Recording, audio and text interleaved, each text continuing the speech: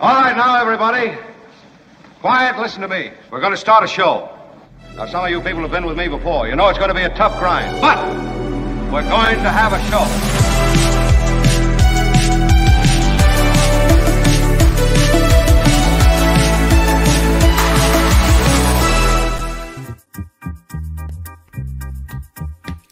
Well, good morning to you. It's still morning, right? Yeah, it is. Good morning to you. I'm Kim McAllister in for Mark Thompson today. Mark is on his cruise. When I talked to him last night, he was sailing his way to Cabo San Lucas, Mexico, and he was still complaining. And I said, here's my tiny violin. I really feel bad that you're going to Cabo. But he's having a good time, kind of. We'll see if he settles in and accepts that he's actually on vacation. I'm hopeful, and I hope that he and Courtney have a great time. But we're keeping the home fires burning here on the Mark Thompson Show. How's it going, Albert? Good morning, Kim. This is your part 2 for your going solo. I heard you went solo for the Nikki Medora show, too. So I did, and I was thinking about you because I had Rich Wolkoff on today talking about the 49ers. He says it's bird hunting season. Yeah, we've been playing the bird teams. We got the Eagles. We had the Seahawks this week. I think we had the Seahawks the week before that, too. So lots of birds that we're playing again. He seemed to think that the 49ers are headed toward the Super Bowl. And they're trending in the right direction, so I don't like to count my chickens. Well, yeah, keep with the birds. I don't want to count my chickens before they hatch. So. Yeah, that makes sense. Well, thank you for being here. Please click the like button if you could. That is a free way to help us out. Iron rod. Indeed. Take your iron rod and just hit it hard. We'd also appreciate it if you haven't subscribed, if you could do that as well. Very grateful. It is going to be a great show because Michael Shure will be here to talk politics, and I always enjoy the conversation with Michael Shure. We will also have Friday Fabulous Florida. John Daly will join us for that, and Albert has put together a great Friday segment. Are you feeling pretty good about it? It was a little hard to. Sometimes Florida, they're like it's insanely wild what they do down there. This week I had to do a little digging, but there's some animal stories in there. I know you love the animal stories. I like the crocodile stories. Yeah. There's a very rare animal story actually, so we'll get to that. Okay, so Friday Fabulous Florida coming up, and then also we'll talk with a culture blaster, Michael Snyder, about his movie reviews, and that will come toward the second part of the show in hour 2. But first, let's talk about some of the things going on in the world, why don't we? Because... The Mark Thompson Show. Yeah, something happened in San Francisco and made me sad, and I don't know how many people passed by this house, but it gave me great joy. You know those houses in your community that are totally decked out for the holidays, and you cruise by and it's just, sometimes you could see people stopping and pulling over to kind of check everything out and enjoy the moment. One of these homes in San Francisco was kind of like that. And for years I would drive by and just love it. Well, the owner of the house has died, and the Christmas display will not be going on this year for this house in San Francisco, but I will show you a picture of what it looked like in years past.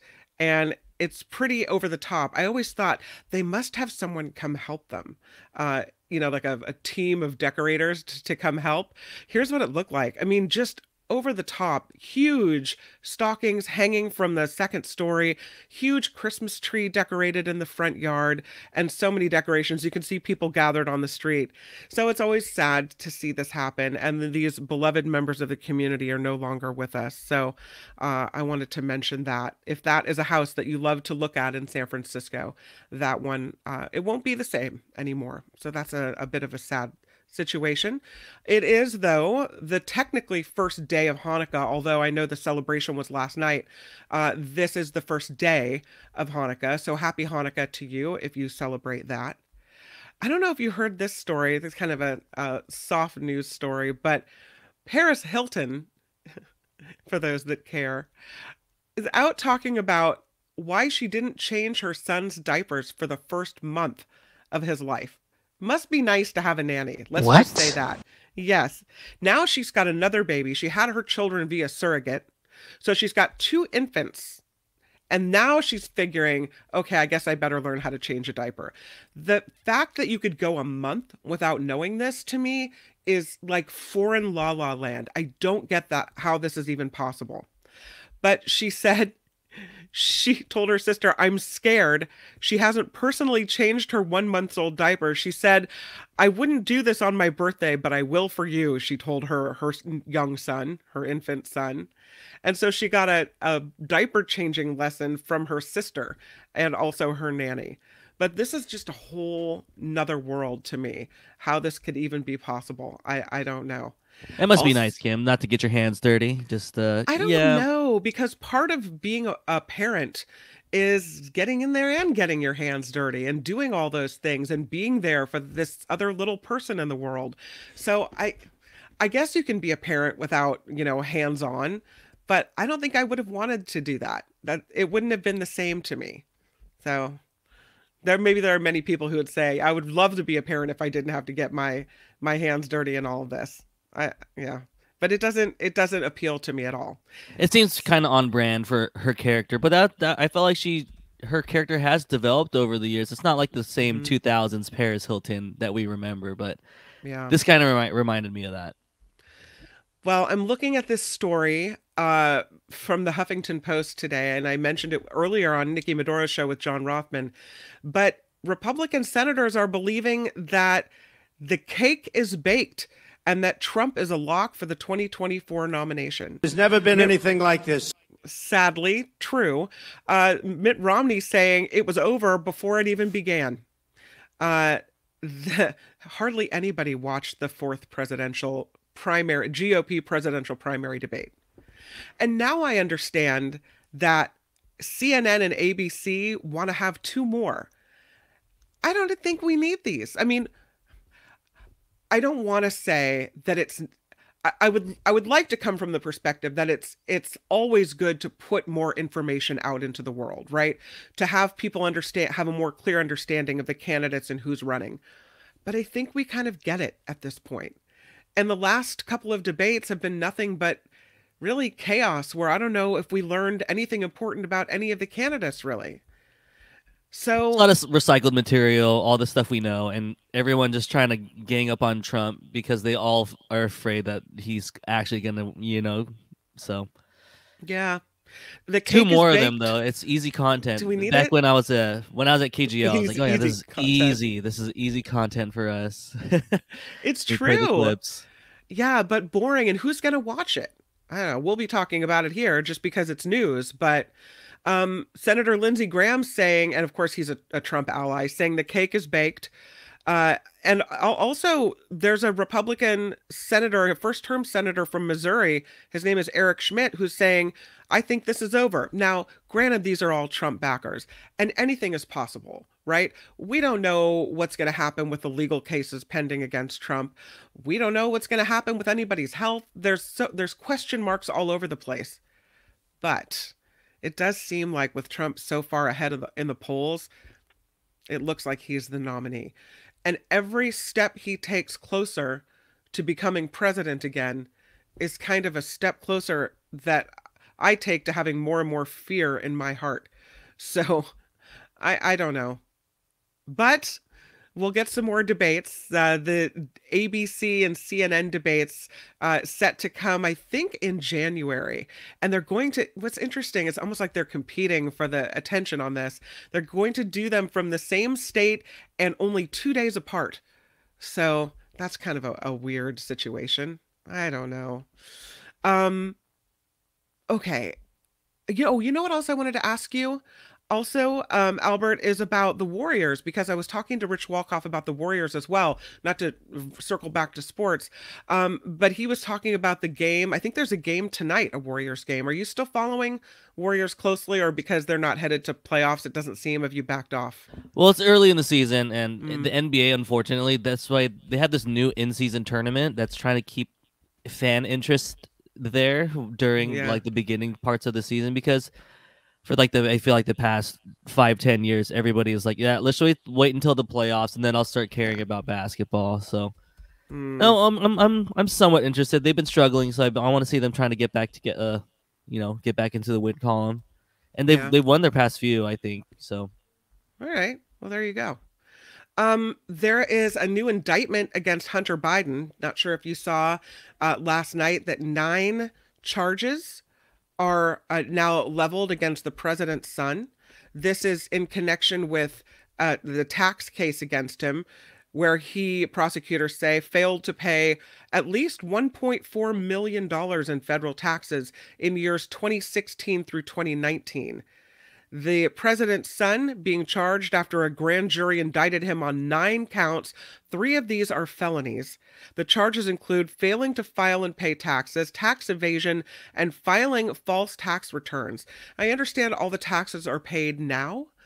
So when Michael Shure comes on, we'll talk to him about this and whether or not he thinks that this is overkill. The government has its money. So 9 charges. Would you or I face this type of scrutiny if we hadn't paid our taxes but then paid them back? I don't know if that's the case. And it feels unfair to me, but maybe it is fair. And I do think that if someone breaks the law, they should pay the price. So that's something we'll be talking about as well.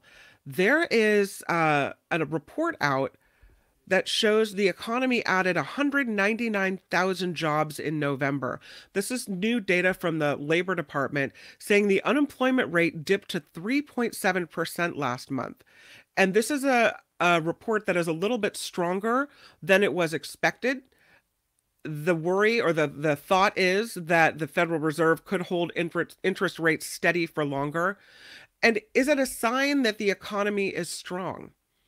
And if so, is that another feather in the cap of President Biden that he will be able to tout? And are people going to feel that? Because what we've heard is prices are higher, everything costs more, and it's President Biden's fault. But every time information comes out like this, where we have, again, 199,000 jobs added in November, is that, are we able to separate, that yes, maybe things cost a little more, although it does seem prices are coming down a little bit. Gas certainly is. From no, yeah, I was about to say, yeah, gas. I saw gas in totally. the 3s the past day, like You barely saw in the 3s? I Look, saw the this 4s. is Costco. This is Costco gas. Okay, yeah. I saw the 4s in Petaluma, and Petaluma has really expensive gas, so that it's under 5. That was a pretty big deal. And I think that all goes to how we're feeling about the state of things and our own personal financial picture and whether we're able to buy the things that we need to buy and not feel completely strapped. So, you would think with more jobs available that people would be doing better, but I think the economy is still going to be a main sticking point in the election coming up. This investigation, this House investigation, is still underway of the prestigious universities. They're calling it rampant anti-Semitism on college campuses.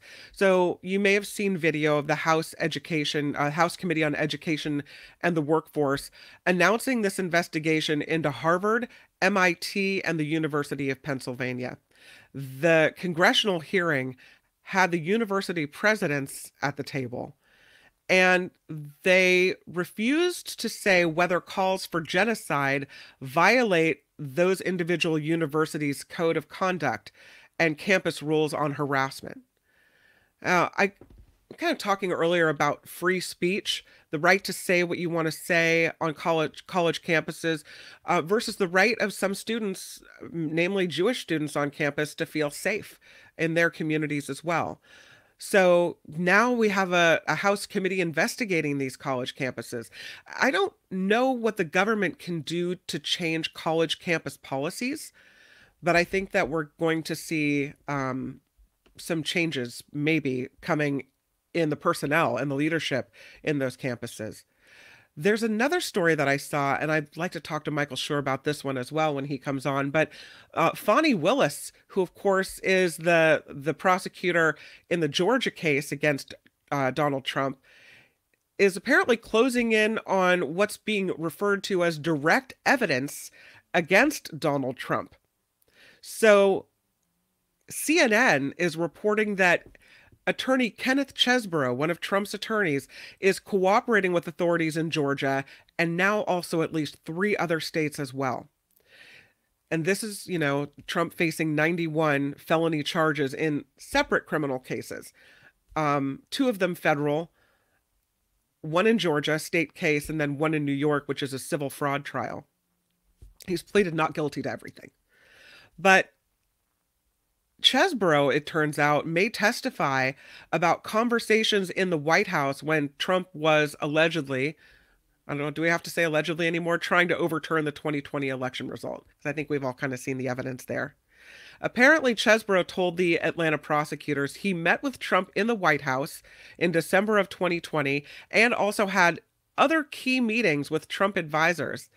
And apparently, he is committed to testifying and may be able to offer direct evidence of Trump's involvement.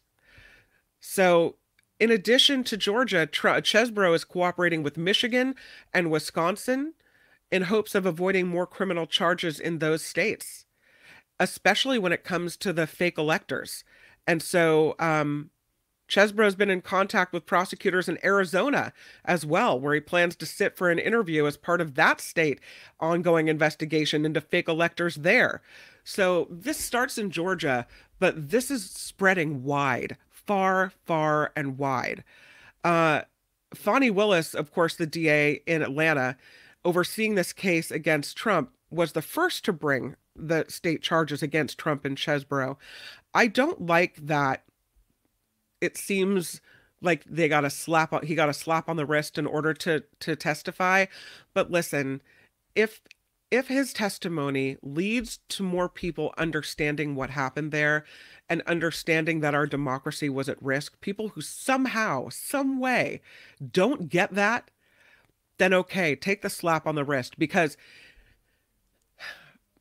my hope is that people will get it and won't vote for Trump. Because as I said before, the closer he gets, right, we overcome the hurdle of the primaries, and then he's running in the general election. So a step closer to the White House. With every step, I have more and more fear for this country. So if what it takes is to give Kenneth Chesebro and others that I feel committed crimes against this country, I would even say treasonous crimes against this country, is how it feels to me, then I'll take that if it means that people will see the truth about Trump and in turn won't vote for him. That's how I'm feeling about that. It's how I'm trying to feel. I'm trying not to feel angry that these people seem to be getting off without much penalty. Spencer, good morning, says Trump is more worried about losing his business than the criminal stuff. That's hitting him where it hurts, honestly. Hitting him in the pocketbook is apparently what makes him the angriest. So, Russ is glad that I didn't put a Trump picture up. All right, that's true. Jim writing this morning, I think the same penalty for the crime of pretending to be a cop is applied for the fake electors, and people will know it is bad. Well, the fake elector situation is heating up across America. We have fake electors now being charged in some states. In other states, I think it was Wisconsin, that they had to come and not a my bad, I'm sorry, but actually had to come out publicly and say, the fake electors, that they would withdraw the papers that they had submitted that were fake, and also that they acknowledged that Joe Biden won the 2020 election. And so that was their punishment, it seems like. Karen writes, Trump is feeling pretty smug. He may go further and further and say enough extremely offensive stuff to turn more people away, hopefully. Karen, I don't know, because if you look at all the offensive things he's said, I mean, let's just pick out the 2 that stick out to me the most. Were the grab him by the pee, right? They didn't care about that, voted for him anyway. And the other one was the making fun of the disabled reporter. Those 2 stick out to me like just mouth dropping, right? Still elected. So if he can get away with saying that, I don't know, but I hear what you're saying. Yeah.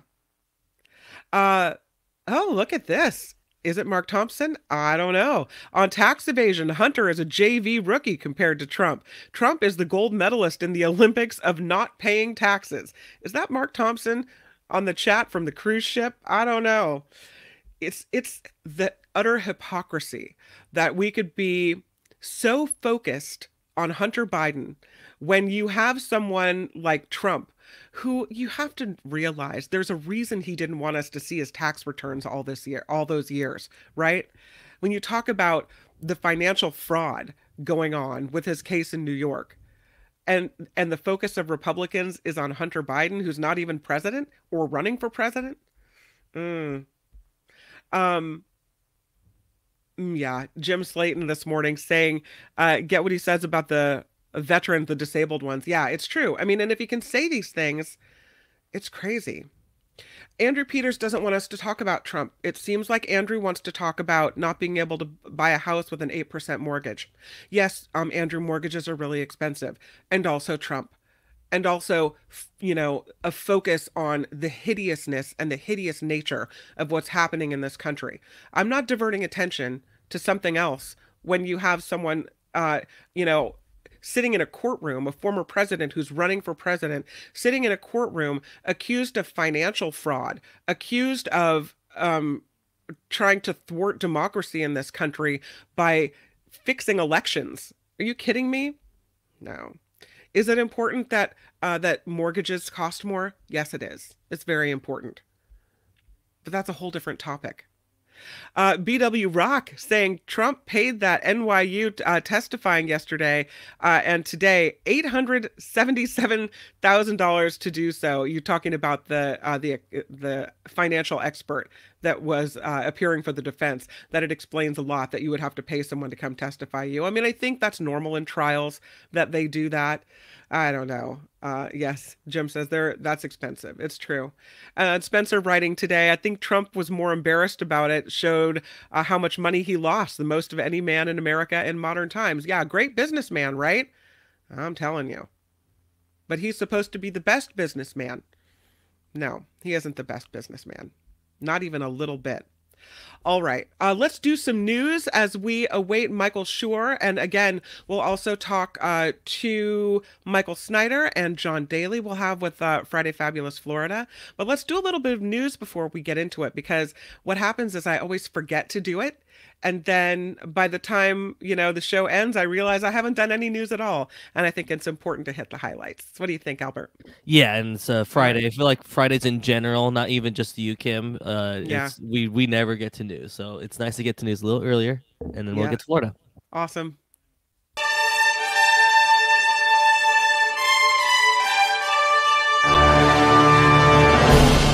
On the Mark Thompson Show, I'm Kim McAllister, and this report is sponsored by Coachella Valley Coffee. I have my teas here that I've been trying this morning, and I'll tell you more about that in a moment. But first, I will say that Israeli forces are moving forward with their assault on southern Gaza. This comes as the U.S. has warned Israel that it must put a premium on civilian protection while it fights Hamas. Kerem Shalom crossing from Israel into Gaza will reopen in the next few days for inspections and aid trucks as supplies of water and food and medicine are now running short again. They want to get these aid trucks back in there. As we mentioned here on the Mark Thompson Show, President Biden's son is facing federal tax charges. Special counsel David Weiss is charging Hunter Biden after a grand jury indicted him on 9 counts. 3 of those are felonies. Again, the charges include failing to file and pay taxes, tax evasion, and filing false tax returns. There's a pretty big storm that's set to slam the eastern half of the United States this weekend. You've got severe thunderstorm warnings, heavy rain, strong winds, even snow could affect millions of people. This starts to take shape today, and then it gains strength on Saturday. The adverse weather is stretching more than 1,200 miles from the Gulf Coast all the way to the Canadian border. Rockets were fired at the U.S. Embassy in Baghdad early this morning. The explosions were heard near the center of Baghdad at about 4 a.m. local time there. No reported casualties in this attack. An embassy spokesperson said the Iran-aligned militias in Iraq are believed to be behind the attack. the International Olympic Committee, will allow Russian and Belarusian athletes to compete in next year's Olympics in Paris. Athletes who qualify for the sport will participate as neutrals without flags. Athletes from Russia and Belarus had faced bans from international competitions after Russia's invasion in Ukraine. So again, now they will be able to participate once again.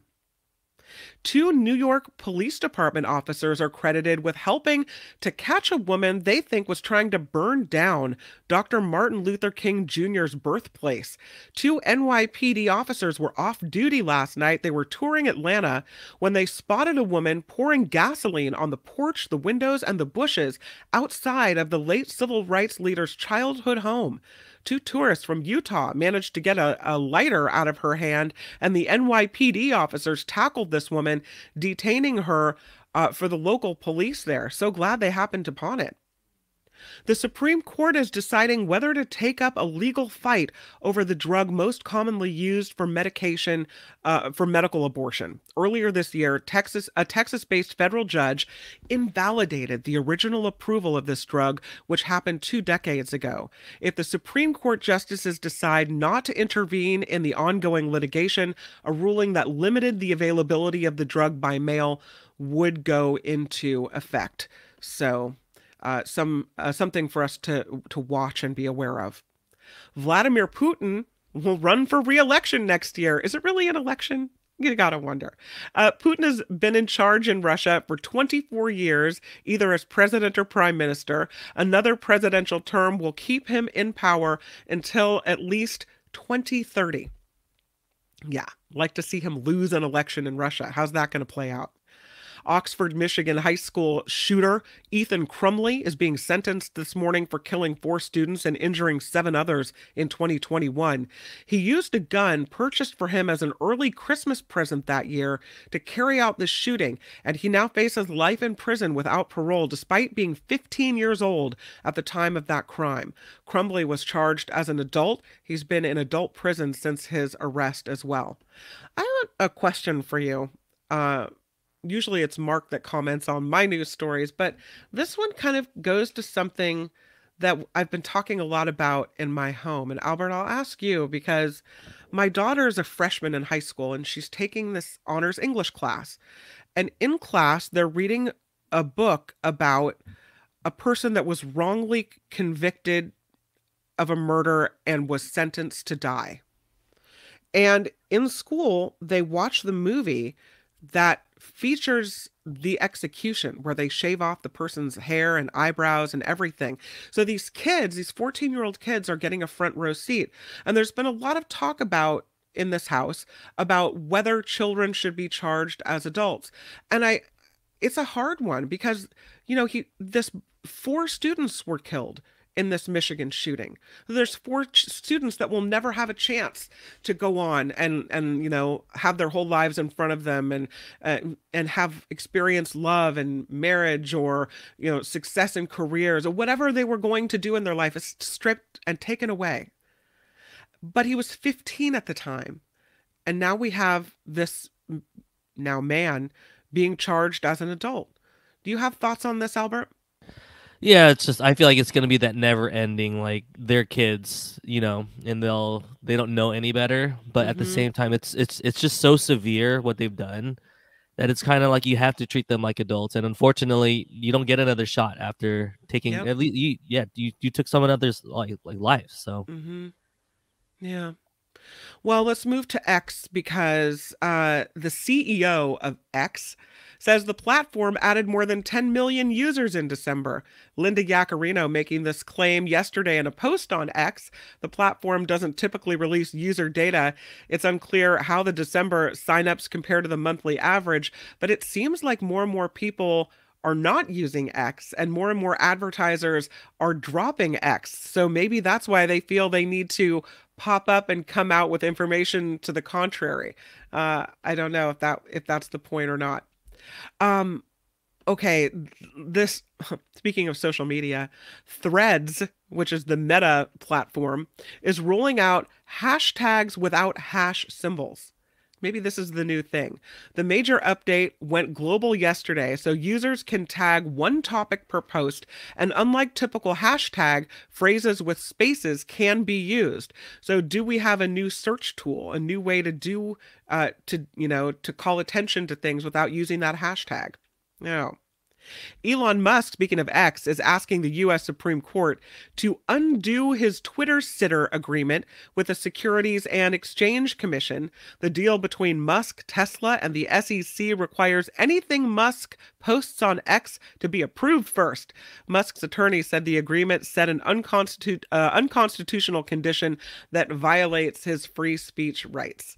Although, he was posting things that were harmful to the stock of his company, to the shareholders, some things that were illegal financially to say. So he may need some oversight. He may not be ready to not have oversight at this point. I don't know. In San Francisco, they're cracking down on non-Chinese political candidates appropriating Chinese names in order to get extra votes. Candidates in the city, San Francisco, have traditionally chosen Mandarin and Cantonese names to appear on the ballot as a way to appeal to Asian American voters. A new policy from the San Francisco Department of Elections says, no, candidates are required now to submit evidence showing that they have used a Chinese name for at least 2 years before it's going to be allowed on any ballot.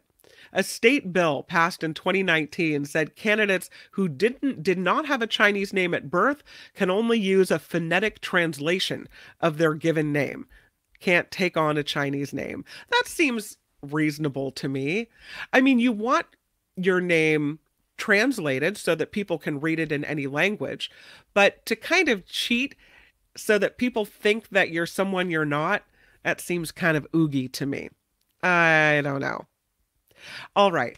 This report is sponsored by Coachella Valley Coffee. And, they sent me a box of 13 teas. So I've been doing my 13 days of tea, but I missed a day. So now I have two in one day is what I have going here. And I'm going to be completely and brutally honest about what I think about them. I have in this hand chamomile, and in this hand I have lemon mint. I don't think the lemon mint is good as iced tea, but I also don't like lemon in my tea. So this one I'm going to set aside. But this one, the chamomile, amazing. And I think it'll be really good hot or cold. My favorites so far have been the mango for iced tea, the hibiscus for iced tea. Also, and while I don't like the lemon mint, I really loved the ginger mint and the Moroccan mint. So refreshing and good. Of course, Mark's favorite coffee is Coachella Valley Coffee. So if you're a coffee drinker, you're going to love it. A lot of people have ordered it and are supporting our sponsors, which we're so appreciative of. You can get 10% by entering Mark T. Hey, which one do you use, Mark Thompson? Mark Thompson's not here. We finally got rid of that guy. But check out CoachellaValleyCoffee.com, CoachellaValleyCoffee.com. Enter Mark T at checkout. And the teas that I liked, I did order a couple to give as stocking stuffers to my mom and sister because we all really love iced tea. So if that sounds like something that would be good. Again, the ones I like, the Earl Grey for hot. That's good. I'll say the chamomile, good, hot or cold. The hibiscus, the ginger mint, the Moroccan mint, all really good. And my daughter is loving the chai tea as well from them. So they have a lot of really good options. Again, Mark T gets you 10% off. I'm Kim McAllister, and this is The Mark Thompson Show. The Mark Thompson Show. It was great. I loved it. How would you handle this? We could try ignoring it, sir. Morning. You cannot say you love your country. Where are my weed smokers at? Stay at home and get baked. Yeah, it is the Mark Thompson Show, and here we are, day 2 of Mark Thompson being absent from the Mark Thompson Show, but that's all right. We will carry on in his stead, and we will do the things we do, like Friday Fabulous Florida. I can say it. We'll get it right. So let's bring on John Daly as we jump in and start talking about that wackiest state. Hi, John Daly. Hello, Kim McAllister. I asked you yesterday, are you going to get the name of the segment correct? I did. I stumbled over it, but I did get it right. Wow. I get a buzz for that, huh? All right. No. All right, Albert. Does anybody believe that X has 10 million new followers? No. Like Vlad bought 3,000? I don't believe it. I think they're suffering so much that they're trying to come out with anything that will make them look better, and it's not happening. Yeah. No, not happening. All right, let's kick it off. It is Friday, Fabulous Florida. It's time for Friday, Fabulous Florida. There is a gigantic alligator in my kitchen. A look at the weirdest stories from our weirdest state. Well, this first story is pretty bizarre when you talk about sausages being involved in a news story. So what happened here is that two brothers had a disagreement, as brothers are wont to do. About their sausages? But no. According to the arrest affidavit from the Pinellas County Police Department, 60-year-old Ray Allen got into this heated argument with his older brother in the backyard of their home in St. Petersburg.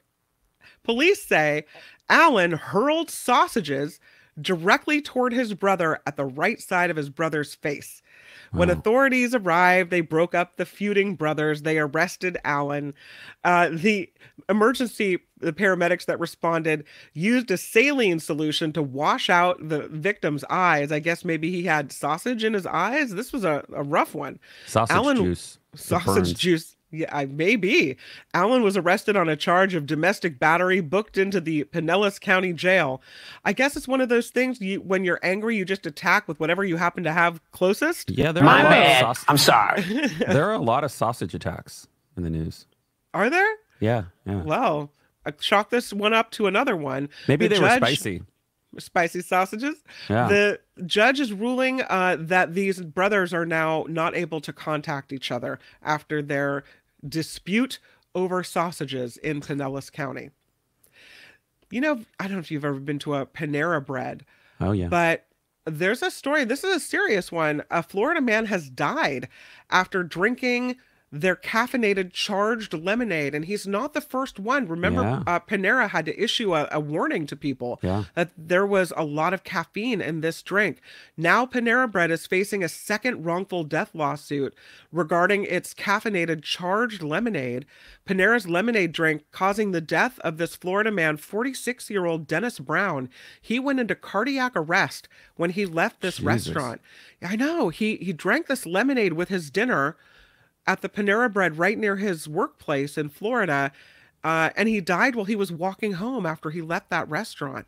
The lawsuit filed on his behalf says he'd been drinking the lemonade for 6 days, and he was a member of Panera's Unlimited Sip Club, where you can order unlimited drinks. So this is a huge he must have had dose of more caffeine. than one serving a day. Yeah, because it's a huge number of caffeine. And let me tell you how much. According to Panera's menu, a large charged lemonade has 390 milligrams of caffeine. The FDA's daily maximum intake is 400 milligrams. So one of them has 390 milligrams, close to the daily limit. A cup of coffee is usually about 95. That's not fake. That's real. Panera releasing a statement about what happened, saying they're expressing their deep sympathy to Brown's family. Based on the investigation, they believe his passing was not caused by one of their products. They view the lawsuit filed by the same law firm as a previous claim to be without merit, and Panera says they stand firmly by the safety of their products. It's time to pull the lemonades. Right? I mean, this comes after a 21-year-old University of Pennsylvania student died when she didn't realize that it had that much caffeine, because at that point there were no signs, and she died as well from a heart condition. It was wrong, it was stupid, and I'm trying to be a better person. Even if you have the caffeine numbers there, most people aren't familiar with what that means. Right. It's just a stupid idea. No. I mean, I get that they're trying to hone in on the energy drink thing, but no. Well, and Panera usually specializes in very bland, boring food. You know, one time Pat Thurston asked on air, what is white people food? Because we're talking about different ethnicities. And I said Panera. Panera is white people food. Panera's white people food? Yeah. I love a little alligator on the Friday segment. So let's talk about Gatorland, and they're making history with the birth of an extremely rare white alligator. There are only 8 of these in the world. One of them's in San Francisco. I love Panera. There's never been anything like this. One of these is in San Francisco. We have a white alligator. I think his name is Claude, and Claude. He's at the Academy of Science in Golden Gate Park in San Francisco. But this is a new little one. They call it a White Christmas at Gatorland this year. This is a rare leucocystic white alligator, one of 8 in the entire world. It's the first ever alligator of its kind to be born in human care, and it makes Gatorland the owner of the largest collection of rare leucocystic alligators in the world. Looks more pink, actually, but I guess most white people do too. Well, and I think when you're a baby gator, you look more pink, and as you grow older, you get a little whiter. I don't know. We'll have to run I don't know how that experiment. works with, I mean, he's obviously at Gatorland, so he doesn't have to worry about predators, or maybe they don't have to worry about predators. I don't know, but when you're a baby gator and you're white and you may stand out, I don't know how that works. But Gatorland's CEO is so excited, they say, for the first time since this nest of leucocystic alligators was discovered in the swamps of Louisiana 36 years ago, we have the first birth of a solid white alligator ever recorded from those original alligators. It's beyond rare. They call it absolutely extraordinary. It is a baby girl alligator. She has a normal colored brother. They were weighing 96 grams. They're healthy. They get an A+ for their health check. At this point, they're eating bite-sized pieces of raw chicken and getting nutritional supplements. But this is the rarest genetic variation of the American alligator. They're not no lemonade. What? They may, I may have been confused because they say these are not to be confused with albino alligators, which have pink eyes and a complete loss of pigment. Leucocystic alligators have blue eyes instead. So they're a little different. And I'm not sure if Claude in San Francisco is a leucocystic or if he's just an albino. I think he might be an albino alligator. He's an albino alligator. Yeah, he's albino. Claude is? Okay. Yeah, so that's not what this guy is, but it's interesting. And he has poor eyesight. Yeah. Oh, Claude does? Yeah. Yeah. Because of the, it's a genetic thing. Yeah. All right, let's talk about a high-speed chase out of Florida. This is a Florida man arrested in East Providence after a high-speed chase and a shooting incident as well. The police in East Providence are releasing the identity of a shooting suspect that was arrested after this high-speed chase ended on Friday. His name is Joshua Paveo. He's 43 years old from Kissimmee, Florida. He's been arrested and charged with multiple felonies. How this all played out is that police got a 911 call when shots were fired at about 2:30 in the afternoon Friday at a house. When they arrived, they found at least one rear window of a vehicle at that home had been shot out. And then they saw his vehicle fleeing the scene. A detective tried to stop the vehicle, but that didn't work. This man apparently continued to flee. Wow. Look at that. Yeah. Police said a long gun magazine was either discarded or fell from the vehicle as the chase went on. Driver ran a red light, collided with 3 other vehicles, then tried to run on foot. Officers had to chase him down and take him into a custody in a parking lot. But multiple loaded long gun magazines were ejected from the suspect's vehicle in this collision. They were found scattered throughout the road, and police said they found thousands of rounds of ammunition in 3 duffel bags and a significant number of loose rounds in the vehicle. Other people in other cars received minor injuries in all of this. So Paveo is now charged with possessing large capacity a feeding device, 106 counts, 2 counts of license or permit required for carrying a pistol, discharge of a firearm from a motor vehicle, firing in a compact area, eluding an officer in a high-speed pursuit, duty to stop for an accident resulting in injury, because he didn't stop, duty to stop for an accident with an occupied vehicle, didn't stop, vandalism, and obstruction. So he's got a lot to answer for here at this point. Russ in the chat says he'll probably get charged with littering. Littering as well. That's another one they can throw at him. Yeah. It doesn't say anything about alcohol being involved, but it looks like he was up to no good for sure. A boy made a hoax 911 call about a school shooting because he wanted to go home early. Oh. What? No. This boy, 11 years old, arrested this week for allegedly making one of these hoax 911 calls about a school shooter. So police come out in force to this school. They evacuate the whole building. The Marion County Sheriff's Office said it received the call Tuesday at about 9:30 in the morning at Horizon Academy in Ocala, Florida. After a search, authorities determined there weren't any armed assailants, weapons, or injured students or staff. Nothing was going on there at the school. The investigation later revealed that a student allegedly made this call because he wanted to go home early. The student put fear into his fellow students, staff, parents. The sheriff said, for what? Because you wanted to go home? He said, I will not tolerate my young citizens being fearful of going to school because you wanted to be a jokester in hopes of going home. He's on a list now. He is on the list. All the sheriffs in Florida are going to have his name. They're like, that kid. In the audio of the 911 call that they did release, they're not releasing his name because he's a minor, but they did release the 911 call. You can hear the his audition tape for Florida Man. You can hear the boy telling the dispatcher, help me, there's a shooter walking through the hallway. I mean, imagine how fast that gets the officer out there. Just go home sick. No. Right, you have a tummy ache. Whatever happened to that? I have a tummy ache. It's a wild idea, but it just might work. When the dispatcher tried to get more information, he said, he's coming. And then the line disconnected. Wow. Very dramatic. Yeah, it really is. He's got a flair for the dramatic, this one.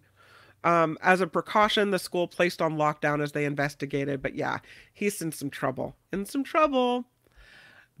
Another animal story out of Florida. A Florida bear attacks and then takes off with a reindeer Christmas decoration. Come on now. This is a black bear caught on a Florida home surveillance camera asserting its dominance over the home's Christmas reindeer decor. The surveillance camera picked up this pretty funny exchange in Longwood, Florida. Happened in the middle of the night at about 3:42 in the morning. The Ring camera captures this black bear curiously approaching 3 lit up reindeer Christmas decorations. The bear is then seen sniffing out the first lit up reindeer before knocking it down with his paw. It's pretty funny. The video is cute. Let's watch it. So you can see there the bear kind of sniffing around. He knocks over one of them. The bear is seen crushing the outdoor decoration before moving on to the next reindeer. Apparently he likes the next one, though. It seems pretty good. And then a few moments later, you can see the bear dragging the entire reindeer by the mouth away from the house. Maybe he just thinks it's tacky. And he's like, too much, dude. One's enough. We don't go for fake animals. One is enough. I don't know. It's pretty funny. The things that are caught on these home video cameras or Ring cameras, pretty great sometimes, because you would never have known that. And you would probably wake up in the morning and go, oh my God, someone vandalized our Christmas display and someone stole our reindeer. You would think that was human caused until you go back to the Ring cam and see it was the black bear. Yeah, he's passing judgment. Yeah, no, it's a pretty good one. A Florida woman sets a Tinder date's car on fire over money. You could say this is a date from absolute hell. This woman from Miami is, she's now in a bit of trouble after apparently going on a date with this man. They go to a hotel and she subsequently asks him for money. He told police she was angered by his response, that I guess he's not giving her any money, and poured what smelled like gasoline on the passenger seat of his car before lighting it on fire. So she had it ready to go. Kind of. Something happened with her. I don't know, but she was charged Monday in this case, booked into the Miami-Dade County Jail for setting her Tinder date's car on fire. Are you willing to bet your lunch? Alcohol was involved? I might be willing to bet that. I'd be willing to bet my lunch that there's alcohol involved. Now, she says she was being trafficked and asked to perform sex acts for money. That's why she was carrying the gasoline. And that's why she poured the gas on the man's car and set it on fire as well. You never know when you're going to be trafficked, so you better bring some gasoline along. Is that a thing? Because I thought, isn't Tinder like a, I don't know, if you could say it's a legit dating app. Is that a way to meet prostitutes as well? You're asking me? I don't know. I don't know. I would say that, yeah, probably. Well, not prostitutes. Let's go to Albert. Let's go to the commish. That is the hookup app. Kim. Oh, it is? Okay. Well, it's not meant for it, but it's just a lot of people do use that for hooking up more than other apps. So we're not surprised that prostitution was involved in a Tinder hookup. I mean, like John said, where did she have the gasoline? And right, like, she was ready to go. She was ready to go. You put that into your algorithm of swiping left and right. Oh, she looks like she got a thing of gas. Put my car on fire. It was pretty good. Although, if you do want to start a fire, soak your Tinder in gasoline.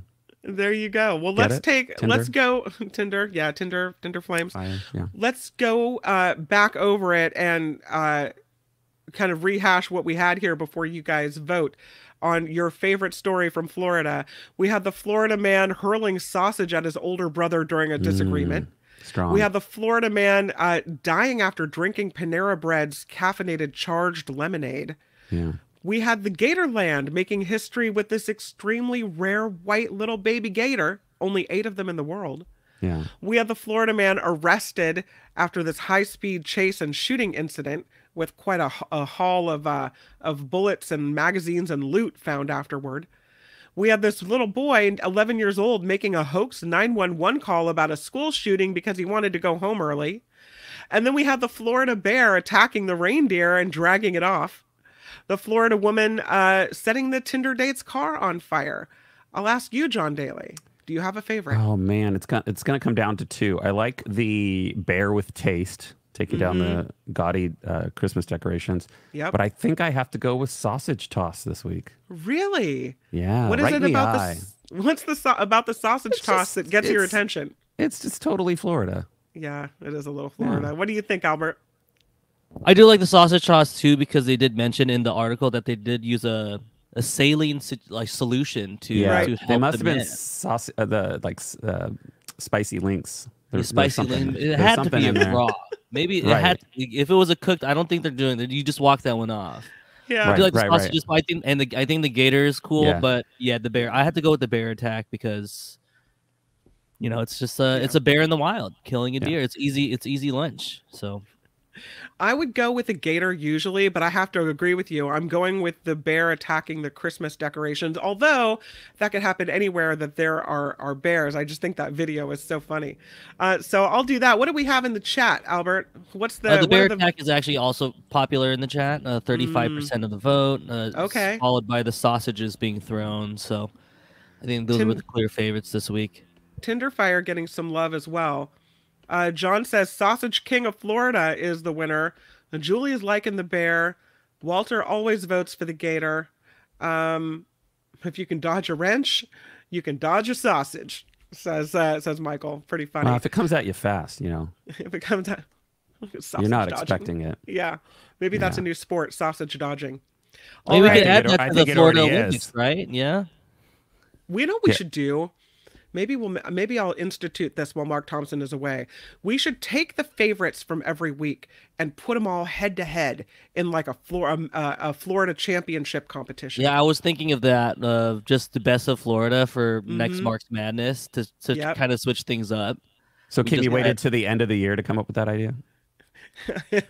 And also, Kim, you're giving me more work here, Kim. I like the bar super low. C's get degrees. So just fill in and stop having ideas. All right.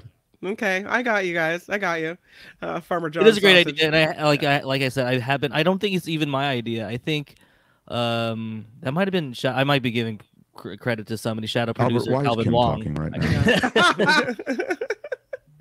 now? M. Oak says sausage dodging is on Tinder. Look at all the things on Tinder. I didn't realize. That's what I was going to say. It's already a sport. I didn't know. All right. This has been Friday Fabulous Florida. This has been Friday Fabulous Florida. There is a gigantic alligator in my kitchen. Y'all come back now here. Daly, thank you so much for joining us every Friday and giving us your time for Friday Fabulous Florida. You make it so much fun. You're welcome. I want everyone to join us on the afterparty.live. Do you like my name in Mandarin? Oh, yeah. Yeah, I'm pandering. Great. I'm pandering to the Asian community. All right, I'll see you on the After Party Live. Thank you, John Daly. See ya. Bye. And thank you to Albert for putting that awesome segment together. We so appreciate it. It's so much fun every week. All right. Michael Shure should be hopping up here in just a few minutes. We have to talk about the attorney for former President Trump, Kenneth Chesebro, cooperating now in all of these fake elector schemes.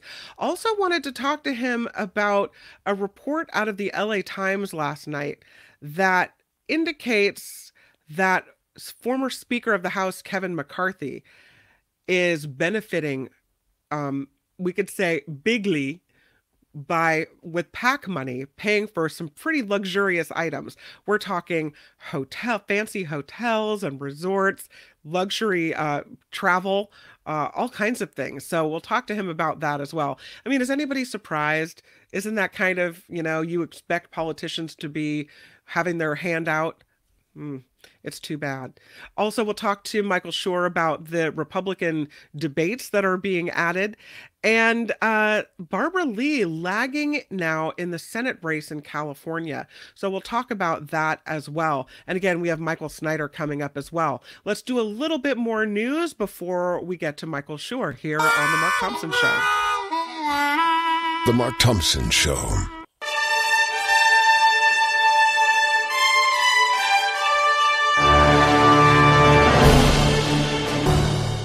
Yes, on the Mark Thompson Show, I'm Kim McAllister, and this report is sponsored by Tenuta Vineyards in Livermore. Yay! The Israel-Hamas war still raging in the Gaza Strip. The U.S. warning Israel must put a premium on civilian protection, but a major crossing from Israel into Gaza is set to reopen to allow supplies of water, food, and medicine to arrive by truck. The FDA is approving sickle cell treatments that include CRISPR gene editing technology. First it happened in the UK, now it's happening here in America as well, and it could open the door for thousands of patients in the United States to receive a treatment that can minimize painful effects of this disease. Health officials say a sickle cell disease affects about 100,000 Americans, specifically Black Americans with African ancestry. For the second time in a week, a woman in the United States has filed a lawsuit asking for permission to get an abortion. The first one was in Texas. Kate Cox won a temporary restraining order granting her access. Now, a woman in Kentucky is suing on the grounds that abortion is a critical component of reproductive health care. We'll see how these lawsuits end up.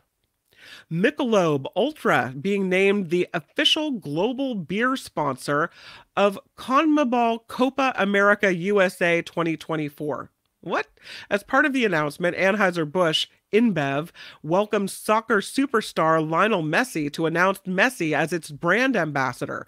The United States will host CONMEBOL Copa America in June and July of next year. Disney and Brittany Griner are teaming up to tell her story. The WNBA star will give Disney exclusive rights to share her story through a documentary from ESPN Films, a scripted series through ABC Signature, and an exclusive interview with ABC News anchor Robin Roberts. Griner, of course, was arrested in February of 2022 at a Moscow airport for cannabis possession, which led to her being held for months in prison in Russia. And again, now we get to hear her story and hear more about what she experienced on a day-to-day basis, being locked up there, what she thought her future may become on, I guess, the Disney Channel and ESPN, etc. The former CEO of Goodwill Sacramento arrested yesterday and charged with stealing more than $1 million. Richard Allen Abruschi was in charge of the Goodwill Sacramento Valley and Northern Nevada. Abruschi is alleged to have directed Goodwill to pay about $1.4 million into a fake company he set up. He is charged with aggravated identity theft, 3 counts of monetary transactions with proceeds of specific unlawful activity.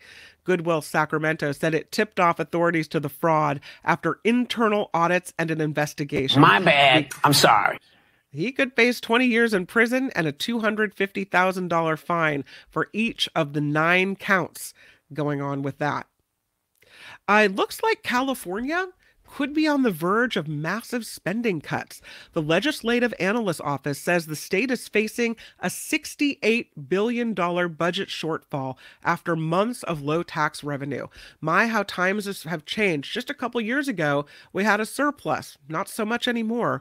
The report points out there are tools to fix the problem, such as nearly $38 billion in reserves, but they're urging Governor Gavin Newsom to consider declaring an emergency to tap into this rainy day fund. He is due to present the first budget draft next month and will then negotiate with lawmakers through June on closing that gap.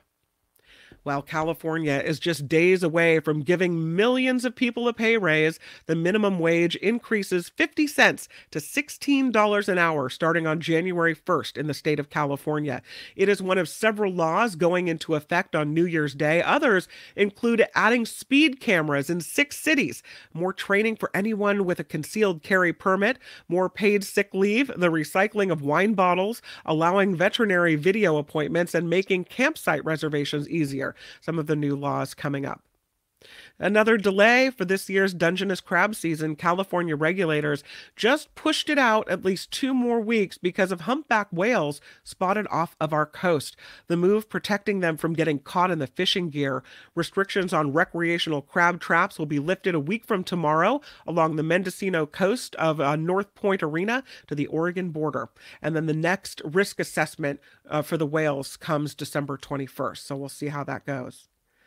California is ranking highest in the list of the most loathed highways. What's your most loathed highway, Albert? No hesitation, 880 is awful. 880? I avoid it. I try to. I'm here in Union City in the East Bay, so 880 is kind of like, I have to take it, but I try to avoid it at all costs. Ah, yes, the nasty Nimitz. Well, 3 California freeways are being called the most loathed in the nation.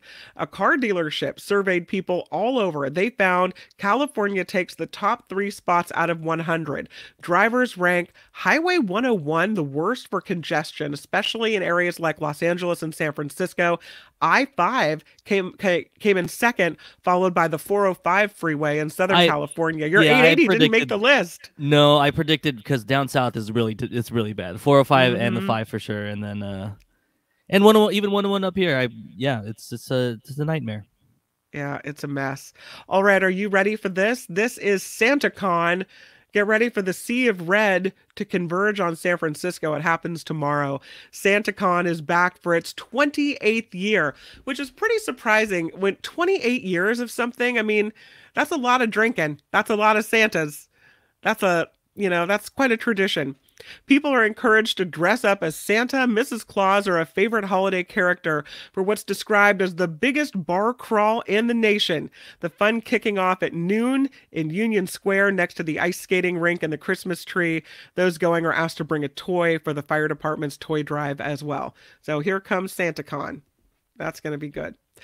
This report is sponsored by Tenuta Vineyards in Livermore. And out at Tenuta, you get 10% off for being a Mark Thompson Show listener. You do have to call them, and you do have to say the so-called phrase that pays, which is smash it with your iron rod. With your iron rod. You call Rich out at Tenuta at 925-699-4576. I'd be willing to bet my lunch that there's alcohol involved. I'll say the number again. It is 925-699-4576. And he's saying, make sure that you get your orders in for the holidays so you can get your wine. And here's the video that Rich sent about getting your picture with Santa taken at the winery. Happy holidays to the Mark Thompson Show. Mark, Kim, Albert, Tony, all the listeners. Tenuta Vineyards here in Livermore. Santa, that's me. I'm here every Saturday and Sunday from 1 to 3 p.m. Pictures with Santa are free. We can't thank you enough for all your support. And we just love the Mark Thompson Show. We love Mark, Kim, Albert, Tony, everybody. So just have a happy and safe holiday season. And we hope to see you out here at Tenuta Call my friend Rich. His number is 925-699-4576. Thanks. Happy holidays. Happy holidays to everyone out at Tenuta as well. I'm Kim McAllister. This is The Mark Thompson Show. The Mark Thompson Show. All right, it's a conversation I wait for all week long. I just love him so much. It is Michael Shure coming in to talk politics, and I'm so grateful. And this week he's a little busy. Looks like he's ready to join us from the automobile. Let's go right to him. Hi, Michael Shure. How are you, Kim? Yeah, sorry about this, but I'm on the road all week, and this is what we're gonna have to deal with today. Listen, I will take you however I can get you from you've been in hotel rooms and now cars. This is amazing. I just love it. So our top story on the Mark Thompson Show this week is one that popped up late last night, and it is revelations about former Speaker of the House Kevin McCarthy. And the fact that PAC money has been used to pay for hotel stays at luxury resorts, private jet travel, fancy restaurants, more than $1 million, his PAC. And I guess that is double the number that the other top 7 leaders in both the House and the Senate combined have spent on such, travel and dinner expenses. So he is living large off of his PAC. Should we be surprised by this? These are the sorts of stories that I don't get too upset about, because somebody's got to be in first place for money spent. And I guess if you say it's more than twice, it's more than twice. Yeah. I think it's a failure of the system more than it's a failure of the former speaker. So there's a lot to be critical of when it comes, and Republicans and Democrats alike have joined in that fray when it comes to criticizing Kevin McCarthy. And perhaps he did too much of this. He was one of the reasons that a lot of Republicans bemoaned his departure from the speaker's chair is that he was a prolific fundraiser. Yeah. And how do you become a prolific fundraiser? By using money that is being given to go out and raise more money. And that's what is so messed up about the American political system, with just sort of unchecked money in politics, and supported by the Supreme Court, and also by the fact that you can bundle money in this way and give to political action committees, and it doesn't matter how they make their money and how they spend it. Are you sorry to see Kevin McCarthy check out of Congress? Well, I mean, I wouldn't say it in that way, but so no. And I'm not surprised that he's leaving either. And he's, he sold his soul in many different ways, previously and subsequently. And I think that's you sort of reap what you sow in that way. But he also was in an untenable situation because of the way the Republican House caucus is fractured in a way that makes people beholden to a minority of their party. If you look at the same thing on the Democratic side, and this frustrates progressives to no end, as it frustrated conservatives when they didn't have as much power, is you look at what is the minority of that caucus on the Democratic side, and they never have complete control over the leadership, nor should any minority within a caucus. But it frustrates the people who are there. Kevin McCarthy was in a really tough spot, but I don't think there are a lot of people crying for Kevin McCarthy either. No, I don't think so either. Let's go to Kenneth Chesebro now, because it looks like he's, in Georgia, he kind of got a slap on the wrist in order to testify, for an exchange for his testimony, I should say. But now we have word that he's talking to other states as well when it comes to fake electors. This fake elector situation finally is kind of coming to a head. And so he's talking to Arizona, apparently meeting with officials in Arizona, also Michigan, and Wisconsin. So, this could be a big thing. And Fani Willis, who is, of course, the prosecutor in the Georgia case, is saying this is direct evidence that he may have against Donald Trump. Yeah, and I think that's why people have looked at the Atlanta case, both the coercion and the fake elector scheme, as one of the sort of top tier charges against the former president. And yeah, I mean, when you get these people to start talking, we all watch true crime, right? I mean, we've seen it on TV at the smallest level and the largest level. Mm-hmm. Once you get people on the other side talking, then you start to hear deals begin, and you also see convictions. And I think that's why a lot of the people that are loyal still to Trump are seeing, are starting to worry about all of this caving. It's why even people are starting to look at Republican competitors in the primary race as in a more serious way than they were before, because from within the Republican Party there is a fear that the former president may not be able to stand. Speaking of the candidates, we saw the recent debate, which kind of was a bit of a mess, and I thought that was going to be the last one, but now ABC and CNN are going to hold two more, apparently in the month of January, 2 days apart, competing for debates number 5 and 6 when it comes to the Republican presidential primary debates. Do we need to see more from them? Well, I mean, we might not need to, but maybe the voters in Iowa who are going to be caucusing in January need to see them. It's a rite of passage, these regular debates among candidates, and they are the candidates, and Trump is invited each time. And even you'll remember in Iowa, as in the 2016 election, Trump didn't attend one of the debates. He went and had his own kind of rally at Drake University where he took money from veterans. It was supposed to be in support of veterans, and nobody really ever knew what happened to the money that he got from the veterans that he was supposed to be giving to. He's supposed to be giving money to the veterans, and nobody ever knew if he did that. I think that yeah, sure, it's a good thing. I think all these debates are a mess. I don't know really, in fairness, when we last said that, and we have said it, but that was a really great debate. Mm-hmm. And it's not something we regularly hear anymore. But I think in the last cycle, there was a Democratic debate or two that people said, okay, there was a lot more substance. I do think that when you watched the debate from last Wednesday night, you did see, or a couple of nights ago, Chris Christie, I think, gave a real case as to why his opponents are not viable because of their blind support of someone who he has criticized immensely. Of course, he's not going anywhere in the polls. He has admitted as much, but I think as that narrative begins to seep in a little bit, it could have an effect, and 2 more debates may help that as well. You mentioned a question mark over Donald Trump, especially with all these legal cases playing out. But there's an article today where Mitt Romney and Lindsey Graham and others are saying, it looks like the cake is baked.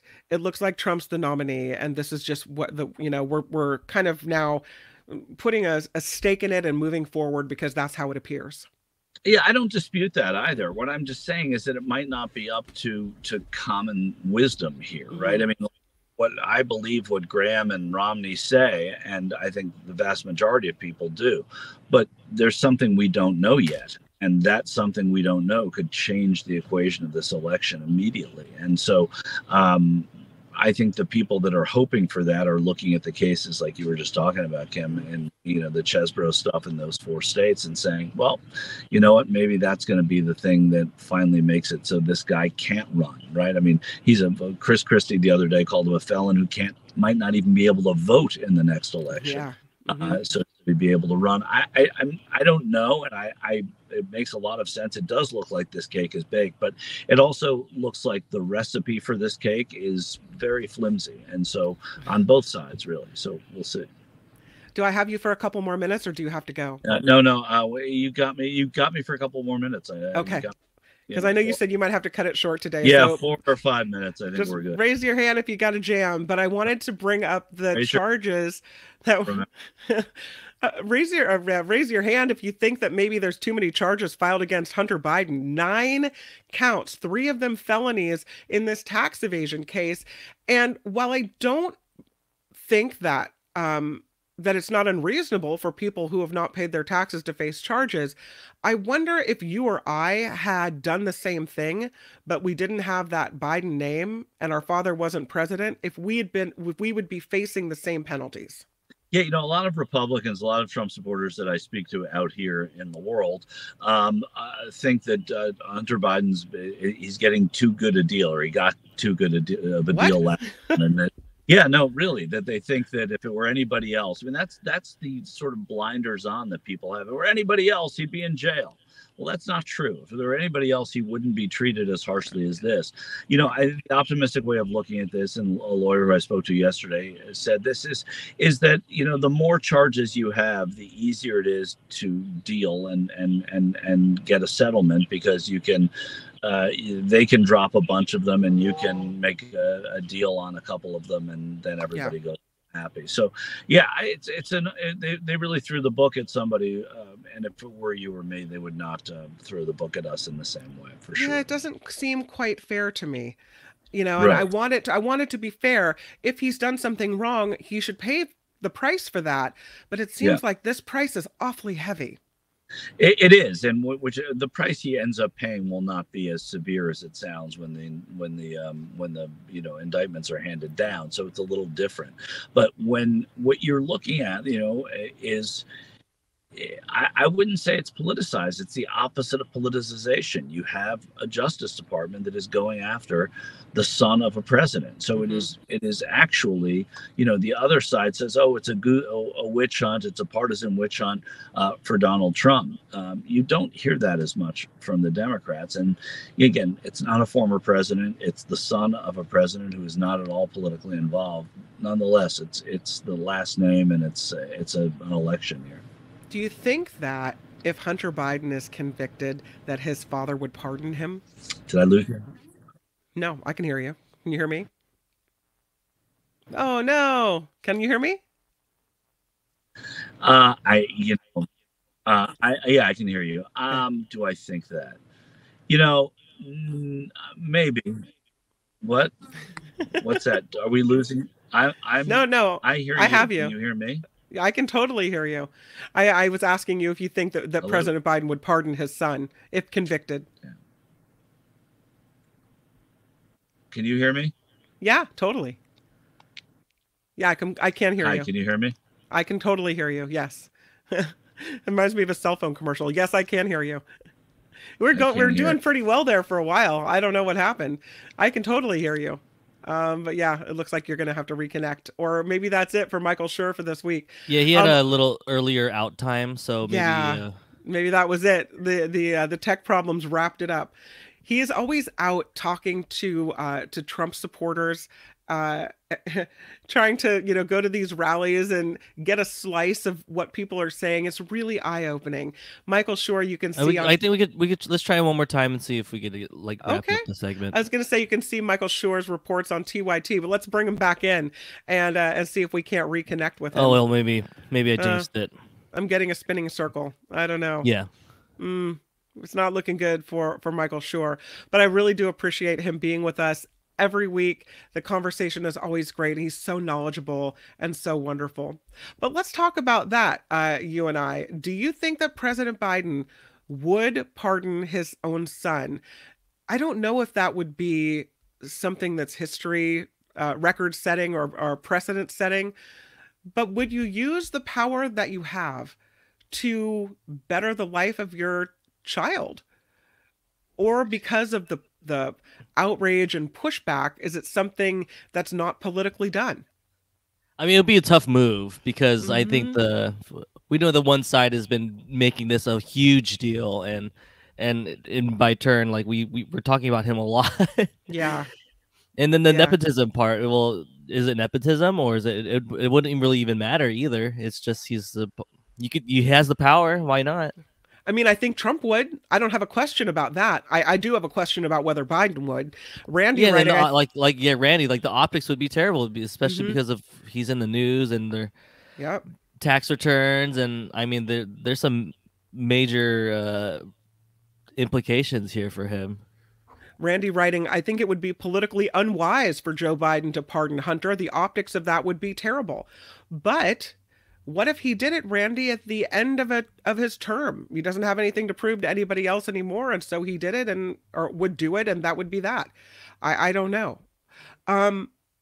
Dillette says, I don't think that President Biden would pardon Hunter.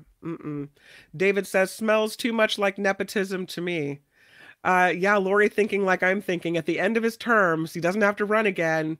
Might as well. You have the power, why not do it, right? Doug saying, of course, President Biden would pardon his son if it came down to that. Wouldn't you? I don't know. If my son did something wrong and I pardoned him for it, it would be like telling the world that because I happen to have the power, my child shouldn't pay the price for what they're doing wrong. And if you keep rescuing your kids every time they do something like that, or every time they make a mistake, then they never get it. However, if you agree that Hunter Biden is facing more consequences than anybody else would simply because of who his father is, then maybe a father would feel responsible and pardon. I don't know. Champagne Wishes says Clinton pardoned his brother. Ren writing, it seems like a conflict of interest to be able to pardon a family member and definitely shouldn't be able to pardon oneself. That makes way too much sense, Ren. Absolutely. Egolf writing, he would pardon Hunter and then retire and Kamala would become the first female president. Perhaps? I don't know. It's an interesting scenario you paint. Angel in the Bay Area says, pretty sure part of the original plea deal was that Hunter could not be pardoned by his father. I did not realize. And oh, look at Cindy popping in with a $5 contribution to the show here. Love Fridays, Fabulous Florida, and Michael Shure. I do too. So thank you, Cindy, for the $5 contribution to the show. Thank you so much. Thank you so much. Julie says, I don't think I could not pardon my babies. Like, how do you have that power but not help? I hear you. Michael, when you're on a scale of being the president of the Yeah. United States and anything you do is under a microscope, Of course. it's huge. It's like a really bad optics. I did see this come through earlier as well. The Lady Beatrice with a $5 contribution to the show. I really appreciate it. She writes, how much do you want to bet that with the whole Ukraine invasion, Putin will lose the election? So I don't think the elections are legit. My opinion is that no matter who people vote for, Putin wins. Putin wins if Putin runs because it's the fix is in. This is not America. Things are different there. And so I don't think Putin ever allows a situation where he doesn't win an election is kind of how I feel about that. But I hear what you're saying. Absolutely. Interesting thought, though, about pardoning and if a conviction happens or a plea deal is taken, whether or not the president would step in that situation. Yes, Angel in the Bay Area, smash it like you mean it. Thank you for doing that. With You your could smash it iron with your rod. iron rod. We appreciate that. All right, let's go on to some other stories because in just a few moments we will have Michael Snyder, the Culture Blaster, hopping in to talk about some movies. But there are a couple stories that I saw today that I thought were kind of interesting. One of them about this crazy, the conspiracies, always something, and it's always something so weird out of left field that you don't even see coming. And I found this story about Stephen Miller. Remember him? He's just awful, repugnant, like distasteful. And every time I saw him on one of the news talk shows, you kind of get a sour feeling in your stomach. Well, he's back at it. Stephen Miller is bashing Taylor Swift as not organic. And I saw that headline and I thought, what does that mean, not organic? Do you mean like she's AI? She's not a real human being? No. He is saying that her popularity is not authentic or genuine. That somehow she's a creation. Senior advisor and controversial, we could say, immigration architect to former President Trump, Stephen Miller, is now facing some criticism for his complaint that Taylor Swift's popularity is not organic after she was named Time Magazine's Person of the Year. So that's where this is coming from. His comment is implying that he thinks her popularity is somehow artificially hyped up and may be another one of his fantasy conspiracy theories. He posted on X, and Swifties got mad. They say Democrats and anti-Trump Republicans coming together to push back against Miller's attack on Taylor Swift because he thinks that she is somehow, I don't know, there's some type of Taylor Swift conspiracy is going to be the next thing. Really? What else? What next? There's a basement in a place that doesn't have a basement, and people are doing things in a non-existent basement. And I mean, there's space lasers, and there's, I don't know what you can come up with, but you know, you have a big name like Taylor Swift who gets an incredible honor for the things she's done this year and is named the Time Magazine Person of the Year. And whether you agree with that or not, or whether you're tired of hearing about Taylor Swift or not, you know, to then use her name to come up with another one of these conspiracy theories, not a fan. It's like a headline grabber, just trying to say something crazy to get people's reactions. Yeah, I'm not a fan of that at all. Here's a Bay Area story I wanted to cover as well. The headline in SF Gate reads, "This Bay Area man was arrested 3 times in 4 days amid an alleged crime spree."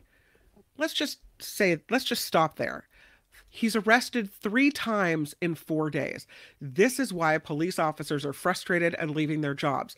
They are arresting the same people for the same stuff over and over and over again.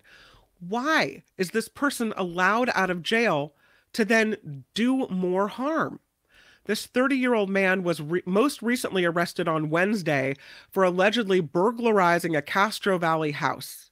The resident called police when their security system notified them of the burglary. He fled from the scene before the homeowner came back, but apparently returned to the home and then was arrested on suspicion of burglary and possession of unlawful drugs. Police saying he had a controlled substance and the equipment to use it as well. Just 2 days before that, this man, suspected of burglary, was arrested on suspicion of stealing from a local gas station. And then the first arrest on Saturday, he was taken into custody for possession of drugs as he was approached for allegedly trying to steal packages from a house. So here we have a porch pirate. He was booked into Santa Rita jail on Wednesday afternoon. Now he's got a $55,000 bail. But as of today or yesterday, he was cited and released from jail and given a notice to appear in court for the first and second arrests. He's today appearing for the burglary. I think he likes stealing, Kim. I think so too. Yeah. But we're spinning our wheels. We're doing this. We're allowing this person to get out and then burglarize and steal over and over and over again. Why, when 3 arrests in 1 week, the guy should have been in jail. Those second 2 crimes should never have been allowed to happen. That's what I don't know. There's never been anything like this. It's really frustrating. And that, I think you hear a story like that, and that's why you're frustrated with, law enforcement, not police per se, but with what's happening with prosecution of these cases and sentences being handed down, and how it seems like crimes, don't really matter anymore. And our rights as people who are getting stolen from are at the bottom of the priority list, and it's really frustrating. All right, well, let's move from that to happier times, because we have the culture blaster, Michael Snyder, who is arriving to talk movies and TV and sports with a big Niners game on the way in this weekend. And so let's welcome Michael Snyder to the mix. He comes and goes on a rainbow. That's right. It is Michael Snyder, everybody. How are you, Michael Snyder? I am good, Kim, and happy Hanukkah to everybody, or happy Hanukkah. I always feel like I'm clearing my throat when I have that greeting at the fore. But, you know, I hope people are out there stuffing themselves with latkes and lighting the candles and exchanging presents and enjoying the miracle of the Maccabees and the. I don't want to get into the details of the Festival of Lights. I just want to wish people a happy Hanukkah and kind of leave it at that. Happy Hanukkah to you too. Yeah, I hope it's a good celebration. Yeah. So what do we have on tap for the movies this weekend? We have some good stuff here. I mean, some interesting films. Again, we are heading into awards season, which means quality movies with quality performers, and some of them are memorable and some of them are disappointing. We also have some foreign fare that is fun in this case, and a couple of animated things for the entire family. So shall we begin? Let's begin. I'm definitely interested in the animated things, but let's start wherever you want to start.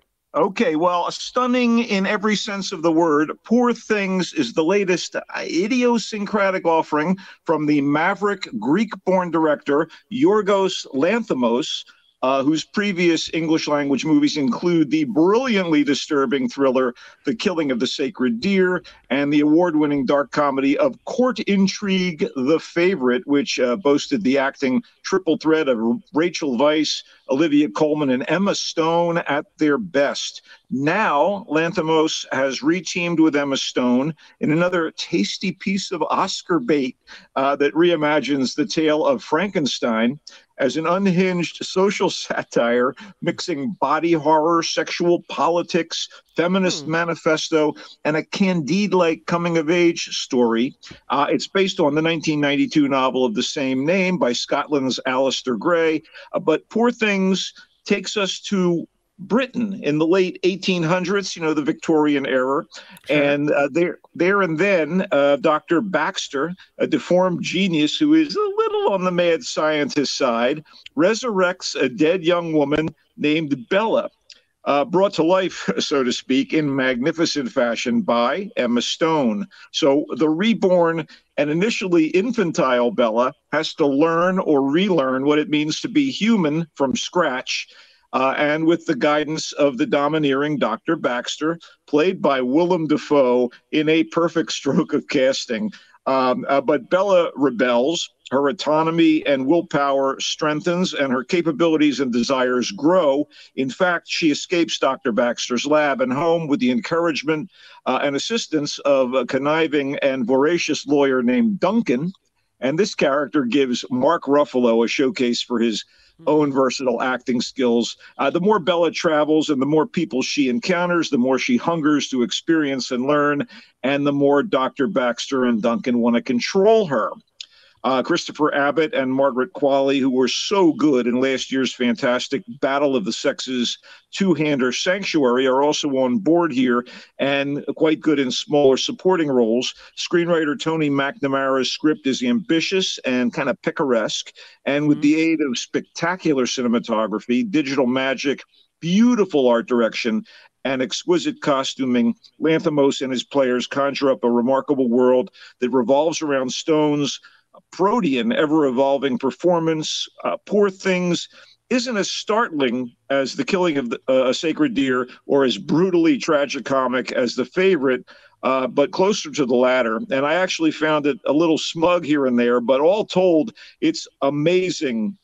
It's another weird, wild trip from Lanthimos that's worth taking, and Stone kills it throughout. And for the record, Poor Things was the prestigious Golden Lion winner at this year's Venice Film Festival. And like I suggested, it's clearly poised to make noise this awards season. It's in theaters. It was really an experience, Kim. Really? Because I heard it was kind of a weird movie, and I wonder if sometimes those movies that, you know, at the end of it, you look at each other and go, that was really weird, if those movies really resonate with people, or if it's more of an artsy film that you kind of have to put your mind in a different place before you walk into it. It's fun and it's funny. It's not just, you know, weird. And Stone is really a wonder to watch as she goes through her paces I was, I go in there as a fan of Lanthimos's work, and I just, took to it. Again, I probably like The Killing of the Sacred Deer and The Favorite a little more, but I still thought that it was pretty cool. Well, the poster is really interesting looking. I could look at all the details on this for a while. It's kind of a neat piece of art. It's pretty reflective of the movie as well. Yeah. All right, okay, so go on to the next one. What do we got? Something a little more down to earth. As a major fan of author Elmore Leonard's hard-boiled but wry novels, and some of the movies and TV shows based on those books, like Out of Sight, and there have been a slew of them. All of which I kind of dig. Anyway. I'm kind of the target demo for Fast Charlie, which is not an Elmore Leonard adaptation, but it's kind of in that realm. It stars Pierce Brosnan in a very assured turn as the title character. I really like him. He's really good in this, Kim, and it's a little unexpected considering who he plays. It's a very tight, engaging, and slyly amusing crime thriller about Charlie Swift, thus the title Fast Charlie, played by Brosnan. And he is an aging Southern fixer whose most recent assignment, the killing of a low-level gangster, takes him from Biloxi, Mississippi, to Louisiana, and eventually to New Orleans in Louisiana. And this may be Charlie's last hurrah. Because the victim's corpse is headless due to circumstances. Yikes. Charlie needs the help of the dead man's ex-wife, Marcy, who, strangely enough, is a taxidermist. Anyway, he needs Marcy to confirm the kill, by looking at markers on the rest of the body and saying, oh, yeah, this is my former husband, that piece of crap. But this is to satisfy the New Orleans mob boss who ordered the hit. And that guy is a piece of work. But there are other forces in play here, including that mob boss that are going to endanger Charlie and his retired mentor, Stan, and also put Marcy in peril, despite her having left the scene behind some time ago. And, of course, Charlie's going to get a little sweet on Marcy. And Brosnan is cool as the proverbial cucumber here.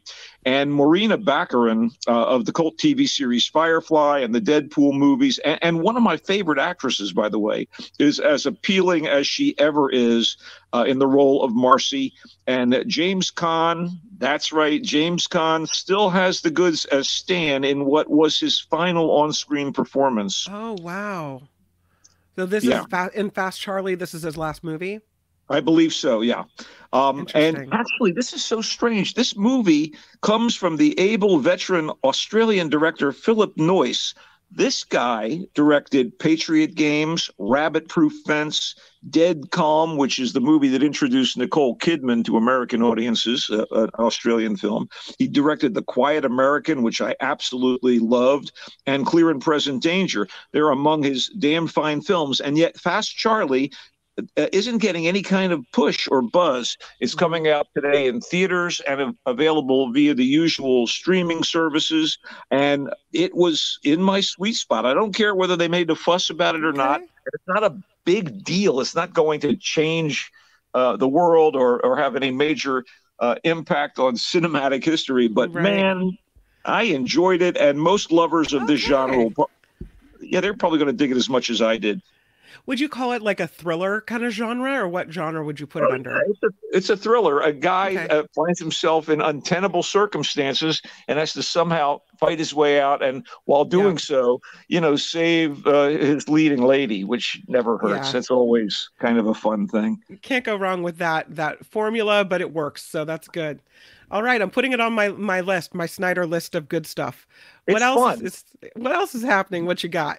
Okay, well, believe it or not, there is a new movie version of Alexandre Dumas' immortal swashbuckling novel, The Three Musketeers, about the bravest, most accomplished members of the King's Guard in 17th century France, Porthos, Athos, Aramis, and their new recruit, D'Artagnan. All for one and one for all, that whole deal. Hasn't this been done too many times? Do we need another Three Musketeers movie? this is my thought going into it. Guess what? It was good. And in fact, it comes from the country where the book was written and where the action goes down in the 1620s when Louis XIII ruled as king with the conniving Cardinal Richelieu as his chief advisor. And Richelieu, of course, does not like the Musketeers, and the Musketeers don't like him, and everybody's plotting against everybody else. And the Cardinal has a femme fatale in the middle of things to do his bidding, Milady de Winter. And it's still great. It holds up. This is entitled The Three Musketeers, Part 1, D'Artagnan. And it's all about D'Artagnan coming from the countryside and showing up to be a recruit. He feels he's born to be a musketeer, and he wants to train with them and become part of their merry band. And the movie is directed in swaggering high style by Martin Bourboulon. And it's the first of a two-movie tandem, both of which, by the way, are already released in France and now coming out here in the States. D'Artagnan is part 1. Milady will be part 2, and I'm not sure of the release date on it. But this is a blast. I mean, it looks beautiful, and it doesn't hurt that the cast features some of the biggest stars in French cinema, some of whom are known worldwide. Vincent Cassel is Athos. Romain Duris is Aramis. The young pretty boy of French cinema, Louis Garrel, plays Louis the 13th, and Ava Green is Milady. I mean, you loved her as James Bond's love interest in Casino Royale. She's been in so many things, and bringing a woman of this charisma and talent to the central role of Milady, it doesn't hurt the movie one bit. And also not to ignore her, Vicky Krieps, the wonderful German actress, plays Anne d'Autriche, who's also an important figure in the film. I went in the same way you're saying, do we need another Three Musketeers movie? I went in going, come on. And boy, you enjoyed it. Oh yeah, the cinematography is pretty wonderful. If you like this kind of stuff, again, don't be put off by the fact that it's yet another interpretation of the Dumas novel, because I didn't realize this was the Three Musketeers we needed. Doug writes, Three Musketeers can't be overdone. Now, I heard you mention that there was a French actor, but this is not a subtitle movie. This is in English, right? No, it's subtitled, so I'm sorry. You will need to read. There is some work involved, but worth it, you say?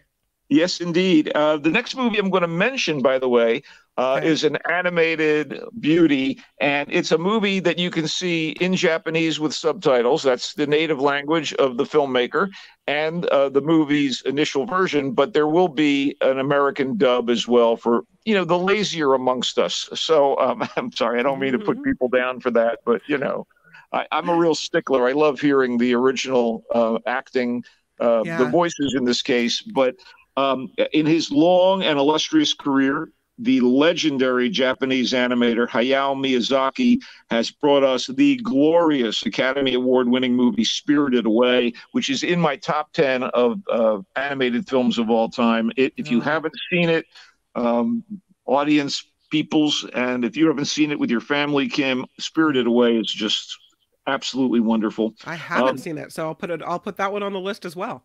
It's so good. He also did Howl's Moving Castle, Princess Mononoke, Kiki's Delivery Service, My Neighbor Totoro. The guy is like a one-man industry in France, in Japan, although obviously, he has the studio Ghibli behind him making these things. But they're all these cartoon wonders. And he was thought to be retiring. He's not a young man. But if his latest movie, The Boy and the Heron, is any indication, he just can't stop making masterful feature films, nor should he. This is set in Japan during the early days of World War II. And The Boy and the Heron is purportedly semi-autobiographical. So I guess Miyazaki has drawn on some of his experiences as a child.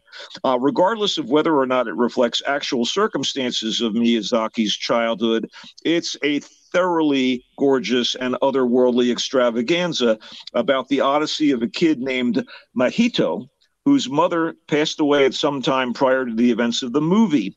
And in the aftermath of that loss, Mahito's father, a factory head who appears to be making machine or aircraft parts for Japan's war effort, has taken the boy to the countryside for safety. And there, Mahito is to live with a group of elderly women and his young and beautiful aunt.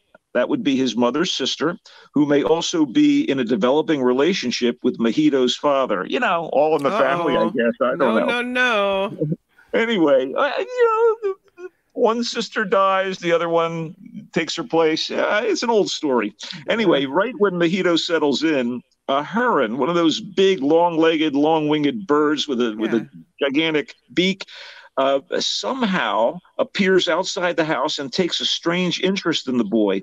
And of course, since this is a Miyazaki movie, the heron is more than it seems, and it leads Mahito to a nearby ruin that happens to be a portal to a fantastic alternative universe of bizarre creatures and heroic doppelgangers where Mahito hopes to somehow find his late mother. He insists that he's going to find her in some capacity in this alternate place. So once he's there, of course, things go totally Oz, as in Wizard of Oz, and the boy, accompanied by the transformed heron and other newfound companions, has to somehow find a way back to his new home in the normal world. And if that reminds anyone of Spirited Away, which, to be fair, has a modern setting, so be it. Miyazaki has often placed everyday characters, usually youngsters, in extraordinary situations and challenged them to learn and mature in order to return to the real world. Mahito's journey is like that, only with wartime Japan as the backdrop for the adventure, and it's a typically dazzling piece of work that reconfirms Miyazaki's status as a titan of animated storytelling.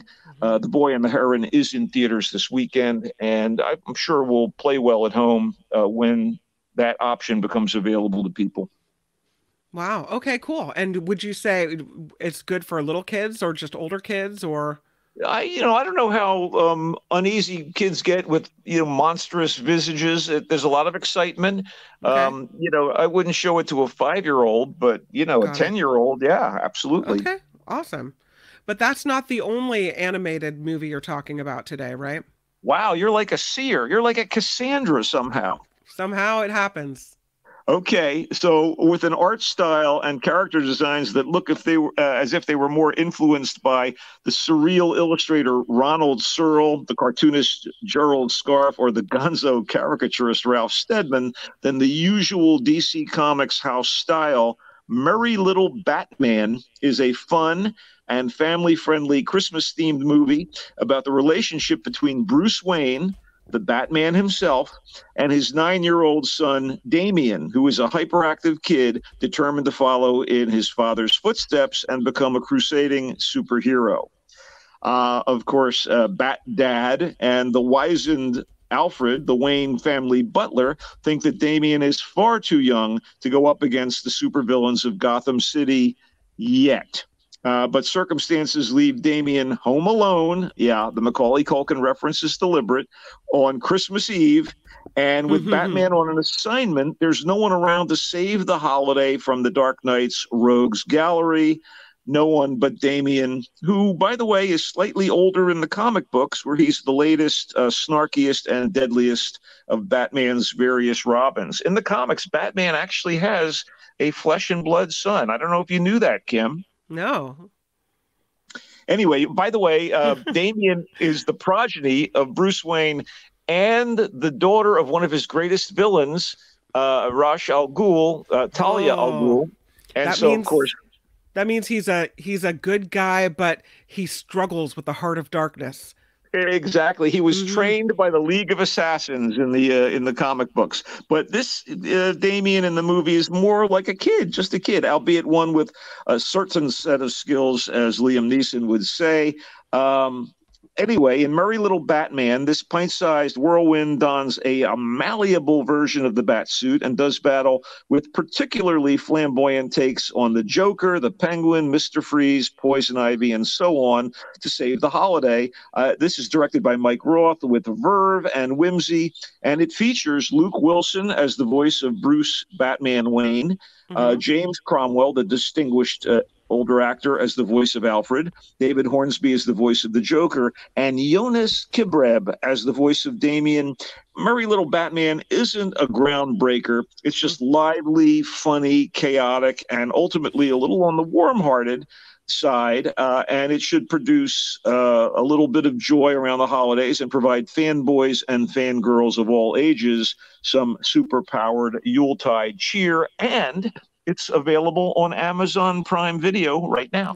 That's what Eric was asking. He said, I hadn't heard of this one. Is it streaming? So Amazon Prime, huh? It is. It's again, it's not going to change the world. This is not Miyazaki level animation, but this is, it's a good time, and it's something where you can gather with the kids and kick back and enjoy it. Okay, great suggestion. Thank you. Oh, my pleasure. We watch a lot of television here at Shea Culture Blast, and I have been enamored. I mean, totally crazy about a series on Apple TV called Slow Horses, which is basically it's a kind of an espionage thing based on the books of Mick Herron, and the bare bones of this are terrific. There are people that just don't fit in at MI5, the British equivalent of the FBI. And so the directors send them to an annex, a rundown building in London, and they're kind of trying to hide these misfits and incompetence in their minds. And the place is called Slough House, and they call the people that have been banished there the slow horses, the horses. And Gary Oldman plays Jackson Lamb, who is the leader of this group of misfits at Slough House.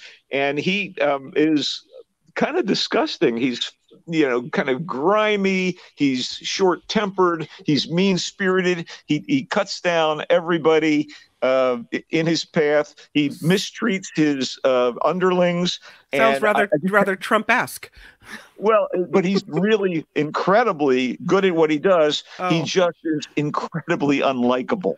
And this is the third of the 3 seasons so far, and it's based on the book Real Tigers by Mick Herron. And in this instance, the threat to England and to the MI5 and to, I guess, the population comes from within. I'm not telling tales to reveal that. And I have to also say that it's halfway done. It's usually only a 6-episode investment, which is kind of great in terms of time and stuff. And Oldman is back and in his glory here as Jackson Lamb. I mean, the guy just doesn't care. And his underlings include a disgraced agent named River Cartwright, played by Jack Lowden. And Lowden is really wonderful. And boy, he takes a beating in series 3. That's all I'll say about that. Their superiors at the home office of MI5 include Kristen Scott Thomas, wonderful actress, as Diana Taverner, and as her superior officer, the great Sophie Okonedo. And there are wonderful supporting players, most of whom play the outcasts at Slough House. And, if you get a chance, if you like this kind of thing, it's not so much like John le Carré. It's not Tinker Tailor Soldier Spy. It's a lot funnier and a little more twisted up, but it is basically about the inner workings of an intelligence bureau. And I thought it was wonderful. Well, now and continues to be great. It's been recommended to me twice now, so I think I'm going to have to check it out. I did get a comment. Someone wants to know if Gary Oldman has a Cockney accent in this one. He has an accent, but I don't know if it's going to be anything that specific.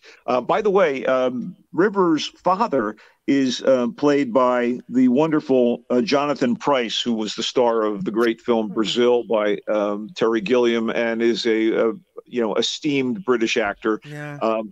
I mean, they didn't stint on this thing, and there are a lot of performers that I don't know who they are, but they're just wonderful for the role. And you're rooting for and against the various principals as you're watching this thing. I couldn't recommend it higher. Cool. I've been watching the latest installment of The Crown, so that's where I am in TV watching. But I think Slow Horses will have to be my next one. Would love to hear what you think about it. And I continue to watch Monarch: Legacy of Monsters, which we discussed last week, and The Gilded Age on HBO. And there's so much prestige television. I am absolutely on tenterhooks. I'm excited because Reacher is coming back for a second season about the hulking good guy, Jack Reacher, played by Alan Ritchson. And it's also, if I'm not mistaken, an Amazon movie, TV series thingy, and based on a series of novels. And again, first-rate work by the producers, directors, and writers who have adapted the Reacher novels. And Alan Ritchson, for such a big hulk of a man, he certainly has, the charisma and the skills. Remember when Clint Eastwood played the man with no name in those spaghetti westerns? Yeah. He was sort of taciturn and square-jawed. You get a little of that from Alan Ritchson, only there's a little more wit and charm behind his character than Clint ever gave us. I don't know if you've seen this, but we're getting a question for you from Julie. She says, Michael, your thoughts on Top Boy? We loved it. Well, I haven't seen it, so I should really seek it out at your recommendation, Julie. This is one of those rare times when we have a little breathing room to respond to some of the, chat room habitués. So by all means, ask away if we have a couple more minutes, I think. Top Boy. And then Lori writes, Julia on HBO is excellent. Oh, again, you mean, is that something about Julia Child? Or? I would assume so, but I haven't seen it, so I don't know. I think Lori has to clarify for us. Yeah. So let's talk a little sports, and I also want to ask you what your favorite Christmas movie is of all time. So if you have one. Okay, well, let's start with that because it is the holidays, and I would probably, but this is so embarrassing, It's a Wonderful Life is that's a good one. Yeah. Inescapably great. And to tell you that it invariably elicits a little bit of moisture from the eye region every time I watch it. But, it's hard to hate on A Christmas Story. There are versions of A Christmas Carol out there. The Alistair Sims version, of course, is first rate. I'm trying to think, you have me a little on the spot because I'm not quite in Christmas mode yet, but the lights are bedecked here in the neighborhood, and we're getting the smell of firewood, and I can almost taste the eggnog. That's right. Almost. I have to say mine would be Elf. Elf is charming. Yeah, I just really like it. I'm very fond of it. You know what? Now that I've had a few moments to reflect, Bad Santa is my favorite. Oh no, that can't be right. That can't be right. It's true. It's the anti-Wonderful Life. It's I don't accept that answer. I reject. Billy Bob Thornton is absolutely fantastic in Bad Santa. 100% no. Kim, we have a couple more weeks before Christmas. We'll get to more Christmas movies when they come to mind. But I know you brought up sports, and man, oh man, the 49ers delivered in a big way on Sunday and shocked the world. And yet, absolutely. Nationwide, people continue to doubt Brock Purdy. Keep on doubting him, people.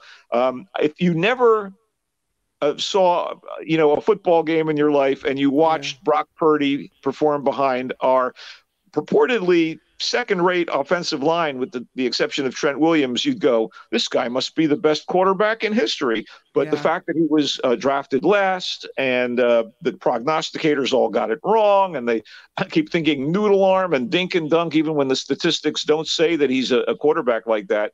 That completely colors the national narrative, and he does not fit their narrative, so they continue to wait for him to slip up. And meanwhile, if you have never had the opportunity, go to Twitter and type in 49 hours, and it's the encapsulation of each week's game beforehand and afterwards. And this week's is an absolute treat. There are so many charismatic and talented players on the 49ers right now that it's a joy to be a fan. And Freddie Warner, obviously, George Kittle, Christian McCaffrey, Bosa, it's a joy. Deebo Samuel is like, he's like the living embodiment of fireworks. It's just wonderful to watch him play, and their affection for one another is real, and it may propel them into the big game. Well, as I was told earlier, it's bird hunting season, so a lot of people watching now and excited that the 49ers are doing so well. They go up against their rivals in the NFC West, the Seahawks, on Sunday. I'm hoping for a victory for the 49ers. Awesome. Michael Snyder, thank you for all the great information. I'm seeing a lot of people in the chat saying, that sounds like a great movie. I'm going to go see it. So you're giving a lot of people some great ideas today. Thanks for all the information and for hanging out and chatting a bit as well. I will see you next Friday, my friend. Indeed. And Mark, have a blast, you and Courtney, wherever you are right now. They were I talked to them last night. They were on a boat headed toward Cabo. Boy, that's a tough life to live, isn't it? That's what I said.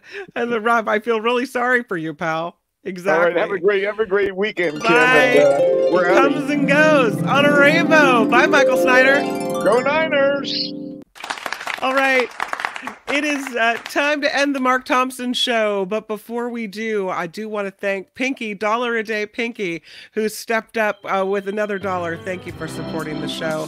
So grateful to all of you, all the ways you support the show, for hanging out with me. Of course, Mark gone now for through the new year, so we'll be hanging out together a bit, but we've got a lot of great things. I'm so excited. I don't know if you know who Jake Shimabukuro is. He's this world-renowned ukulele artist, and I have him on tap for next week. Next week, we'll also play some, I know, I'm excited too. We'll play some interviews that Mark Thompson has left behind. We'll start the music again. We'll re-rack it. We'll do it live. Please join me on the after party next on YouTube. The after party live with John Daly and myself happens right after this show is over. Again, thank you for being here, and thank you for all of your comments and the discussion in the chat. I will see you on Monday. Happy Hanukkah to those who celebrate it, and have the very best weekend. Bye, Albert. What could this be? Let's look.